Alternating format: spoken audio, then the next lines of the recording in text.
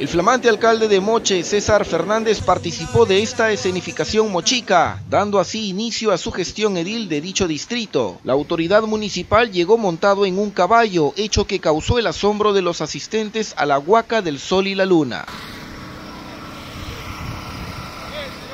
En esta ceremonia también participaron los actuales regidores y pobladores de la zona. También estuvo presente el reconocido arqueólogo Ricardo Morales.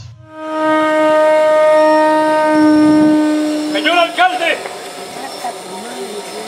bienvenido. Porque no puede haber ni una obra si no tiene identidad. De nada sirve hacer una obra pequeña, mediana o grande cuando los niños y los escolares o los adolescentes no saben cómo se construyó y por qué. Prácticamente sería un tiro al aire. Entonces vamos a generar todas las obras con identidad.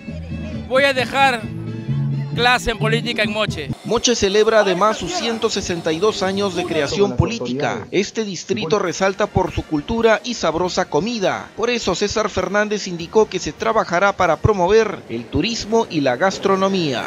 Si voy a un restaurante y veo un chef y desde el inicio, una persona bien vestida que nos está atendiendo bien, va a vender más.